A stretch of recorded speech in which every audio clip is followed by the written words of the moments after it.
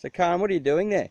Looking at the big fat ladybug and the small part of ladybug and seeing how big that one is, and then that one.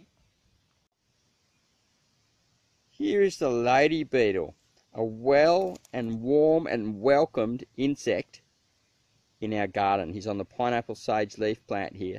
Now these guys can devour up to 6 times their weight in eating of scale and aphids. That's unbelievable. And this guy's pretty big. Like if I can get my finger in next to it there, my fingernail, you can see he's quite big. So he'd eat a lot of aphids in one day.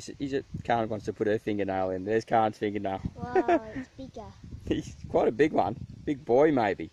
And you know, they're very, very welcome in the garden. And they, if you're spraying in the garden, then you're going to kill your ladybugs as well and your lady beetles as well. So I highly recommend that you try to avoid sprays where possible unless you've got a really bad infestation.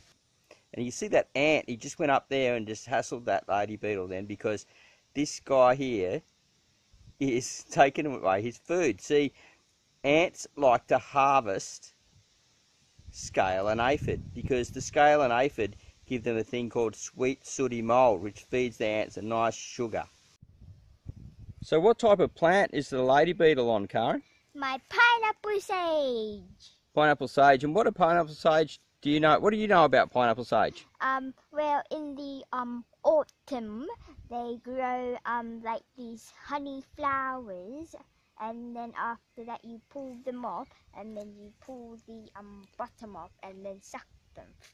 Yeah, they're really yummy, aren't they? Really sweet. Yeah. And it makes a really nice tea. Did you know that? No?